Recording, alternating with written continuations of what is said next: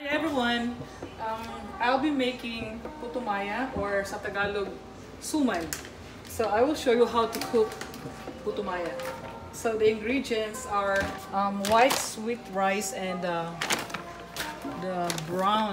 black sweet rice. So there will 6 cups of the white sweet rice. 1, 2. Actually, it's 5 cups of white sweet rice. 4, then 5.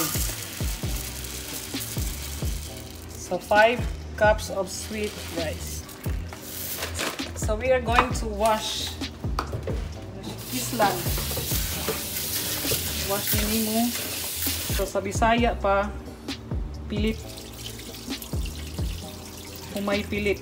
So after washing, I will soak this white sweet rice for a night.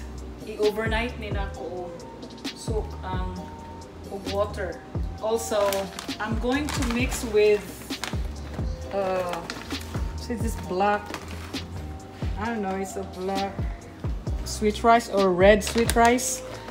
So kung sa Bisaya pa ni siya tapul nga pilit.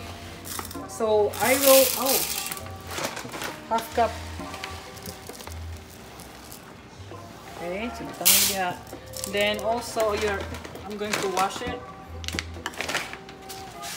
Wash. So overnight ni siya ang overnight soaking for white sweet rice and red sweet rice or black. It looks like black and red. See? So tapul, mun siya gidangalag tapul sa Bisaya, tapul nga pilit sweet rice. So kani siya isok na siya for a night. I will show you how to cook puto maya tomorrow morning. So yesterday I already soaked the sweet rice, the 5 cups of sweet rice, and also the half cup of black and red rice. So now I already drained the water, so this is already ready to be mixed. The tapul, since it is 5 cups of sweet rice, so I will put 5 cups of coconut milk. Sorry. So 1 can of this coconut milk, it has 2 cups. The measurement is 2 cups. This is 1, 2. Another can, 3, 4, then 1 cup. Alright, so it's already 5 cups of coconut milk. Then after that, I have also the sugar. So the sugar is 1 1/2 cups of white sugar. So you have to mix this one over here. 1 1/2 cups. And ginger powder. So it is 3 tablespoons of ginger powder. And 1 tablespoon of salt. Then after that, I'm going to mix the whole ingredients. Cook this one so until the coconut oil, until it is half cooked. So you have to mix thoroughly. So you will mix everything until it will become sticky. So like really very sticky. If it's already sticky, pag malagkit na ito, malagkit, then that's the time that you will transfer this to the steamer. Okay, so ready na ito para sa steamer. So I'm gonna put this into the steamer. So sa steamer, so I have 2 layers of steamer. So lagyan mo ng, you have to put water like half of the pot.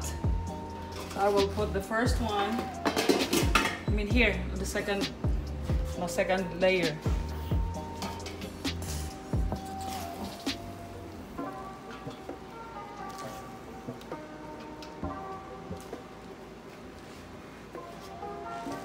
So i-distribute mo. Yan, ganito mo, ganito. Okay, so after that, next layer of the steamer.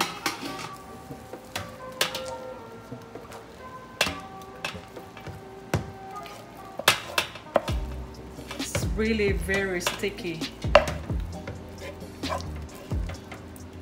Okay, so after that, pagkatapos niyan, so takpan mo, you have to cover the steamer and then cook it. So I'm gonna put this one over here. So i-boil mo ng i-steam mo ng like 20 minutes, approximately 20 minutes. Just an estimate of 20 minutes. But you have to keep on checking on it. You have to keep checking if it's really tender, the black red rice and the white sweet rice, if it's already tender. Okay guys, so we will see if this is already cooked or if it's already tender.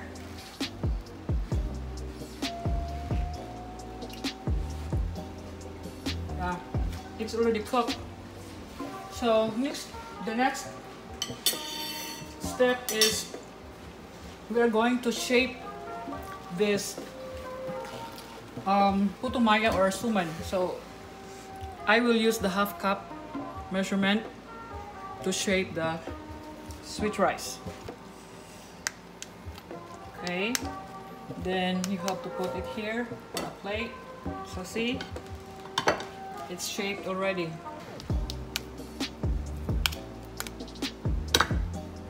Okay guys, ito na yung pinaka finished product. It's done already. The puto maya, so or suman sa Tagalog, puto maya sa Bisaya. Let me taste.